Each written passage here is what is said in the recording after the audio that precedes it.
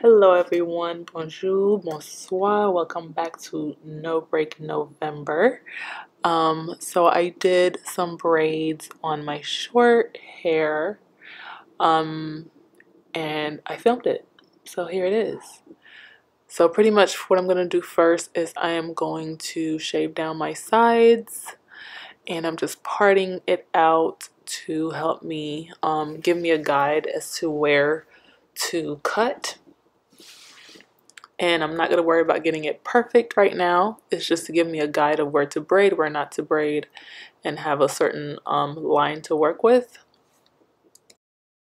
Not going for perfection here at all.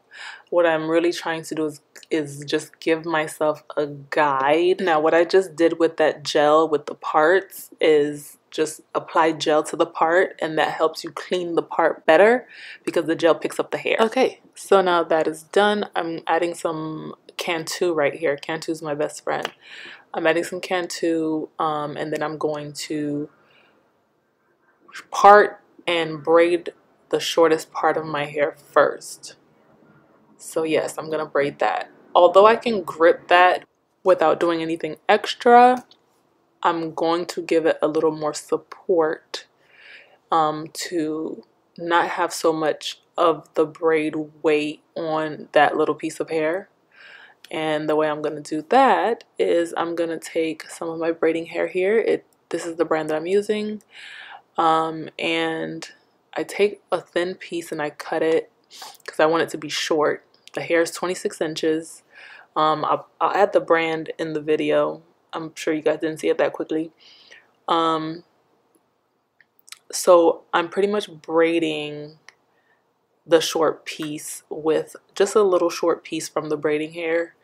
And the trick to braiding short hair is to keep braiding even though you feel like you're not braiding anything. Just keep braiding and you'll start feeling the braid form as long as you keep reinforcing that grip for each section of the little short hair. You're gonna grip it.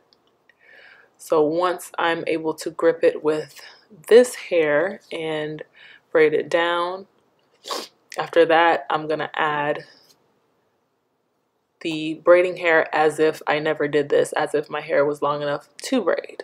So this is pretty much an anchor and support for the braiding hair. So the braid is not just pulling at this little tiny piece because the braid is going to be 26 inches. And I'm doing it like such, like I was braiding my own hair.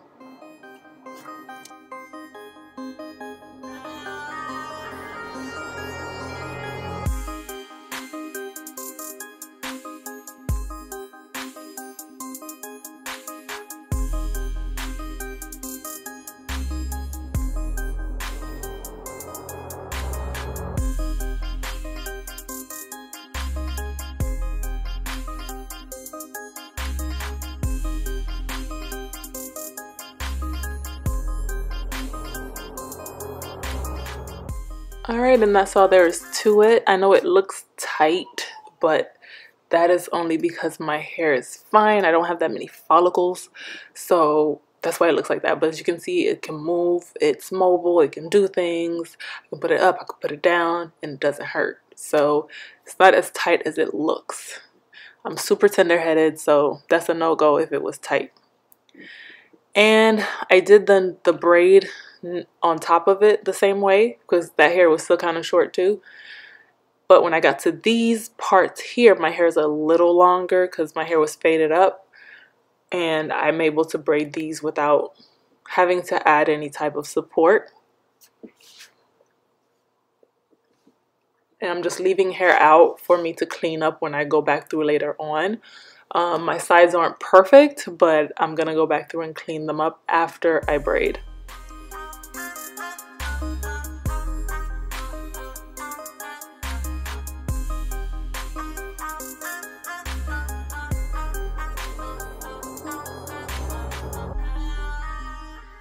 I think the trick to braiding short hair, especially short afro hair, is keeping that frizz tucked into the braiding hair.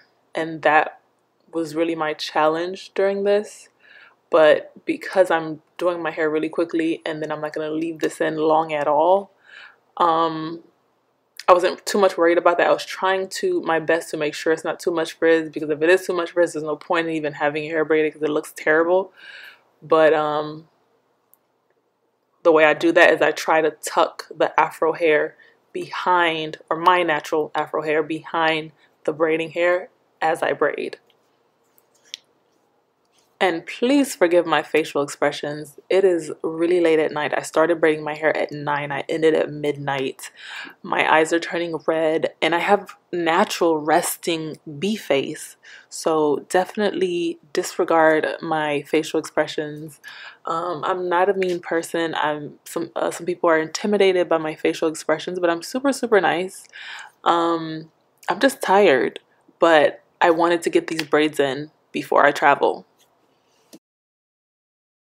So now that I've given myself a guideline, I've done the sides all the way down from the front to the back.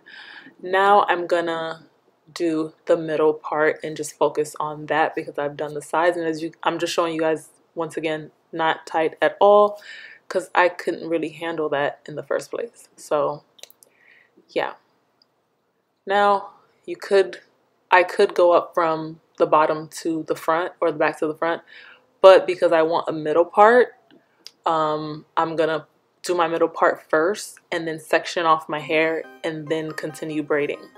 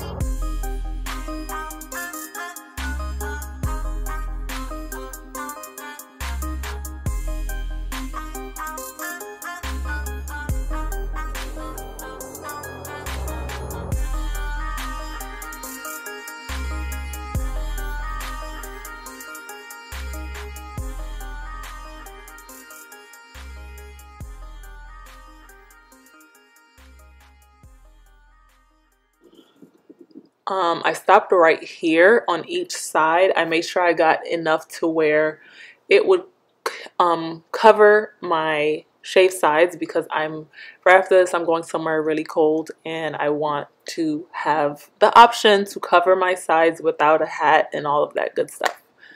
And that's it. This is me showing you guys how long the hair actually is. I trimmed the straight ends, and these are pretty much the styles I can do with it. Probably more, but these are the few that I'll probably do. And this is me just oiling my scalp before I take a steamy shower to help it seep in. And this is the next morning. You guys know how Zomami sleep. The next morning, like I said, I'm going to a place very, very, very, very cold. So I could not really just leave my sides out like this like I wanted to, either one of these styles. So I ended up just using my middle part and covering up the sides. Now, if you guys want to know which cold, very cold place I'm going to, make sure you are subscribed to my vlog channel. I will surely be vlogging it. If you're not subscribed already, go to DX Hawaiian Vlogs and you guys can subscribe there. Also, since I just gave you guys a hint, guess in the comments below where you think I'm going. Thank you for watching me braid my short hair, and see you guys in another video. Bye guys.